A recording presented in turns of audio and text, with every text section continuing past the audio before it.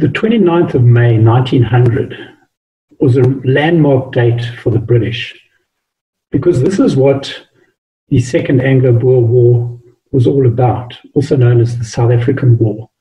That had started in October the previous year, and everybody maintained that the war was about gold, that Britain wanted the gold, and that's why they took on the Boer republics.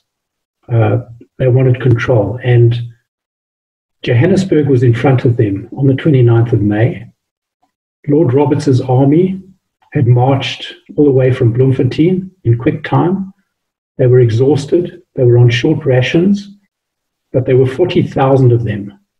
And in front of them, along the line of hills, a ridge that stretched between Randfontein in the west to Germiston in the southeast, there were only 6,000 Boers, with only about 12 cannon.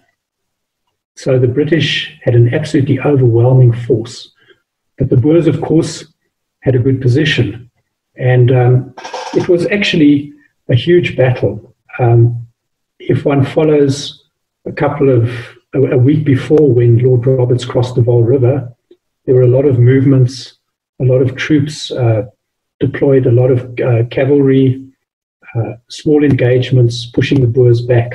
And I don't really want to focus on all of that. I just want to keep it quite short and focus on one aspect. And here I'm influenced because my family 3 generations ago came from Scotland, and from 2 cities, from Aberdeen and from Edinburgh. Now, mainly the Aberdeen side of the family usually joined up the Gordon Highlanders. So that is why I just chose the Gordon Highlanders and their role in Doornkop in the Battle for Johannesburg. But before we start on the 29th of May, 1900, we're going to go back 5 years.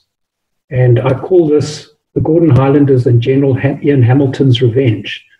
Now, Ian Hamilton was a young lieutenant at the Battle of Majuba on the 27th of February, 1880. And that was a massive defeat for the British, which brought them to the negotiating table and granted the Transvaal Republic their independence after this First World War. Ian Hamilton had been quite badly wounded at that battle, and he had a few bones to pick with the Boers. He obviously had risen through the ranks by then, and by the time of the Second Anglo-Boer War, 20 years later, he was a general and in charge of an infantry division under Lord Roberts. So this started 5 years before, and this house here is a contemporary photograph of another Doornkop battlefield, and this was the end of the Jameson Raid, which some people regard as the first battle of the Anglo-Boer War. This is where Leander Starr Jameson assembled a force of 600 irregulars from 2 different police forces, the Bechuanaland Police and essentially the Rhodesian Police, the Mashonaland Mounted Rifles, and they assembled at Ottershoop and marched into the Transvaal. This force of 600 with a few cannon and some machine guns, and provisions had been laid for them along the route to Johannesburg, and they were on the march to free the oppressed women and children of Johannesburg. But really it was just an excuse for Cecil John Rhodes and his cronies to gain control of Johannesburg and the gold mines. Unfortunately, it didn't pan out. One of the reasons was that Jameson and his men were supposed to cut the telegraph lines, but they didn't. The night before, they had a huge party. They had quite a few cases of champagne, and the parties that went out to cut the telegraph wires actually cut the farm boundary wires. So, of course, Kruger and Pretoria knew exactly where the raiders were every step of the way. And so, without going into the raid in too much detail, this was where Jameson was forced to surrender It's also known as Vlakfontein, but also generally known as Doornkop. And this is the farmhouse and the kraal where the final battle took place. And he surrendered on the 2nd of January to the Boers. It was a great humiliation for the British. So this is what the site looks like now. Very, very different. Very different indeed. To get back, to go forward in time again, this is where on the 29th of May, Ian Hamilton was in charge of this sector of the battlefield. And he was determined to do battle on the same terrain where this humiliating surrender had taken place 5 years before. So we go back 5 years from May 1900, and there you see a prospector's trench and the farmhouse in the background. And this was where some of the raiders were buried, in this trench. There were about 72 casualties, of which about 30 were killed. We don't know exactly because some of the black retainers and wagon drivers were killed as well, and those deaths were never recorded. And we also suspect that those were the victims who were buried in the prospector's trench, which was never marked. But this was the same terrain that the battle was fought later on. And there you see the remains of the kraal. This is today what the battlefield looks like. And in the corner here is the Jameson Raid Memorial. This was the kraal where the final raiders surrendered on the 2nd of January 1896. And that is what the monument looks like. It's in good shape and it's fairly accessible to visit. There's a big hardware business just opened up nearby, so it's quite safe to park there and wander across and visit the battlefield. Quite a landmark place to see. So what was it about? Was it about gold?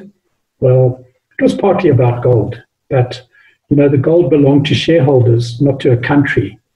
So yes, to control the tax base is nice, and certainly Kruger and his government and the Transvaal Republic had got immensely wealthy through the taxes generated from gold.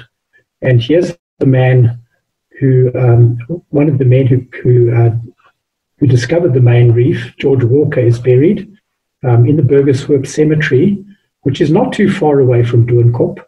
And,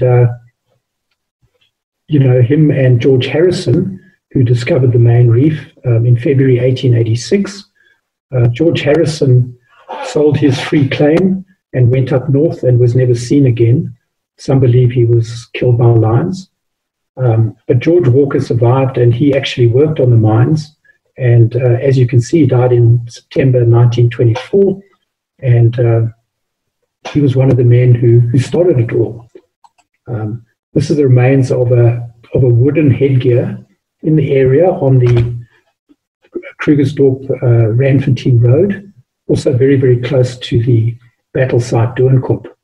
Now, from the headgear of the neighboring mines at Durban, Roodepoort Deep, and here, the citizens climbed up these headgear twice. Once, 2nd of January 1896, to watch what was happening on Doornkop battlefield with Jameson and his raiders. And the second time they climbed was on the 29th of May, 1900, when they watched this vast British army approaching the Boers on the ridges. And on the western ridge opposite here was Ian Hamilton and about 20,000 soldiers. On the far left, General French and the cavalry was doing his usual successful cavalry act of getting behind the Boer positions. So he was encircling the Boer western positions, in other words, their right flank, and he did that very successfully. So it was actually unnecessary for this man, General Ian Hamilton, to advance with a head-on attack straight towards the Florida-Krugersdorp Road. But he was determined to relieve, to avenge the humiliation caused by the surrender of Jameson. So he ordered, first of all, the 21st Brigade under Bruce Hamilton, General Bruce Hamilton, and then afterwards the 19th Brigade under General Smith-Dorrien to advance against very, very strongly held Boer positions. And this is a contemporary drawing of the battle.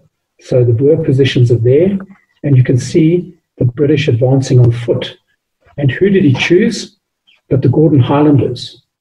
And the Highlanders stood up, and they marched across this open terrain, their kilts swinging with this typical swagger. Yes, they were a couple of yards apart, but they were crossing on open veldt, which had just been burnt, straight into a well-fortified Boer position. But of course, there weren't 6,000 Boers there. There were only about 300. But Ian Hamilton hadn't caught up with the times, and he didn't know about the successful tactics of his fellow generals. And that was having an artillery barrage to prepare the way before you sent the infantry in. So these poor Gordon Highlanders had to advance. There was about 650 of them across open ground. They were total sitting ducks. And this is what the position looked like on the Boer side. They were behind these great big boulders, and the British Gordon Highlanders had to advance across total open ground and towards them, and it had just been burnt in veldt fires. So with the khaki, which had worn by this stage to almost white, they were absolutely perfect targets for the British, for the Boers. So they started falling, and in 10 minutes, they had lost 100 men, 18 killed and 80 wounded. Churchill, who was a witness to the battle, said that this should never have happened. Obviously, General French had already outflanked the Boers, and this was totally unnecessary. And Ian Hamilton made a couple of excuses. He said he was pushing through to Florida because his men were starving. They hadn't had rations for a couple of days. He also didn't want to create a gap between General French and the main army in the Germiston area, where the main railway from Durban to Johannesburg was. And so he said, no, he had to push ahead and not create any gaps that the Boers could exploit. And that was one of his excuses. The 21st Brigade were actually a lot wiser. These are men of the City Imperial Volunteers. And they, by this stage, had learned their lesson quite well. And they would form head and shoulder protection, give covering fire, and they would advance in sections. So the one section would cover another section, whereas the Gordon Highlanders, steeped in tradition, would swagger into battle, swinging their kilts with fixed bayonets and impervious to danger. This is how they were trained. So there was a lot of wounded men, 80 wounded men, some dying men, and this was Lance Corporal Mackay, and he attended to the wounded under close fire. He had no cover, but he went from wounded person to wounded person, dressing their wounds, and for this he got a Victoria Cross. We'll meet him later in another battle, 7 weeks later, at the Battle of Dwarsvlei, where he did exactly the same thing. He ran out from cover under fire to rescue an officer, and Captain Younger, a dying officer, and he raced him behind a kopje into cover. And for that, he should have been awarded a bar to his VC, but he wasn't. There were 2 other Victoria Crosses that were won at that battle. And even though he deserved a second VC, Corporal Mackay didn't get one, but what a brave man. And this is the memorial which to the Gordon Highlanders, which is just behind Roodepoort Deep Mine in Roodepoort, and a series of these type of monuments have been erected to the Gordon Highlanders. Another one that I know about is at the Battle of Bergendal. You'll find a monument just like this with all the dead, the 18 dead listed on this. kind of in the old tradition of when the Scots went off to fight their neighbouring clan, they would all put a stone in a pile, and then when they came back, they would pick up their stone and take it back home. And the ones that didn't return, the stones would be there, and this was a memorial. So this is very much the kind of origin of this kind of memorial. The Boers also had one like that, okay, and that was Paardekraal, where in 1879 they had a huge meeting at a place called Paardekraal, which is now part of Krugersdorp, and they all made a vow that they would not rest and give up until the British were kicked off out of the Transvaal Republic, and it was a republic again. So they put a whole pile of stones as part of their vow, and later on this monument was built over it. Well, shortly after the Battle of Doornkop, when the British took control of the whole reef and had a big base at Krugersdorp, they decided as an act of revenge to remove all these stones that the Boers had so carefully placed during their vow in 1879, and they put them in a railway truck and they transported them down to the Vaal River, and they dumped all these stones in the river. Until the 1930s, when a parcel arrived with a letter from a Major Jordan, Joudin,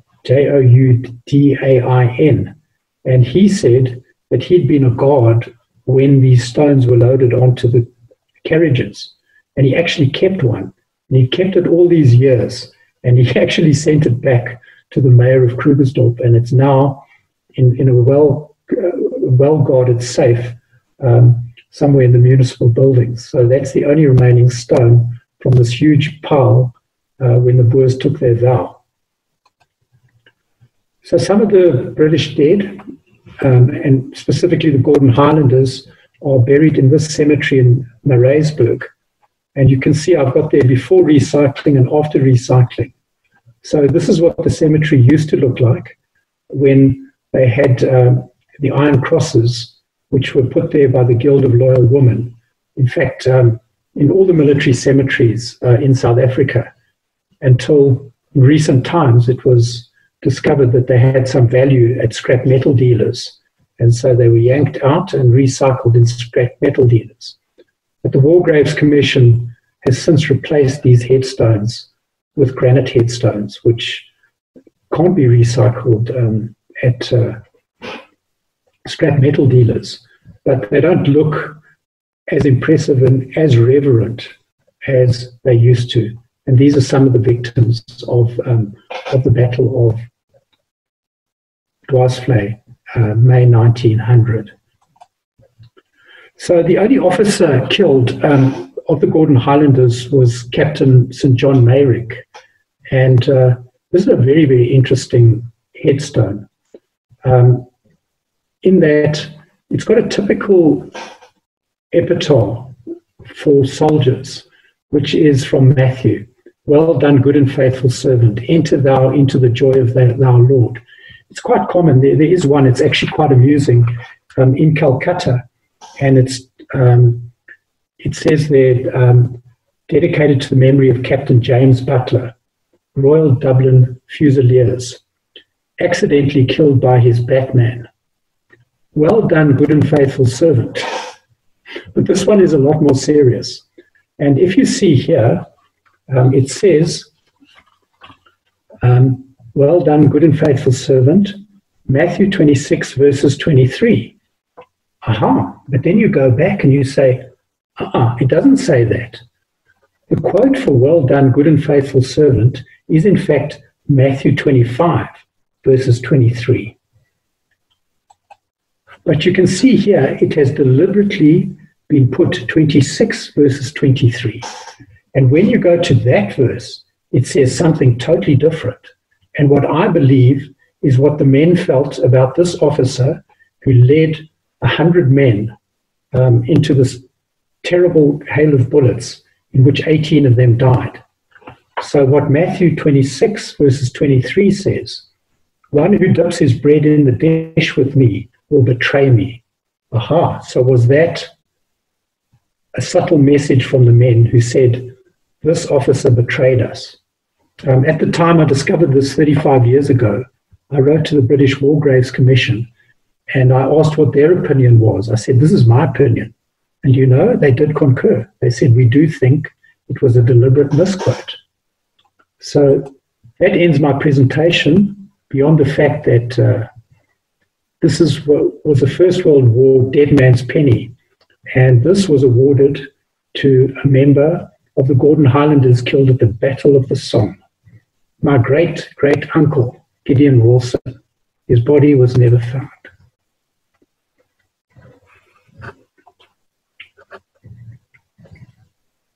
So I have his medals and his penny, and so this presentation is in memory of Gideon Wilson.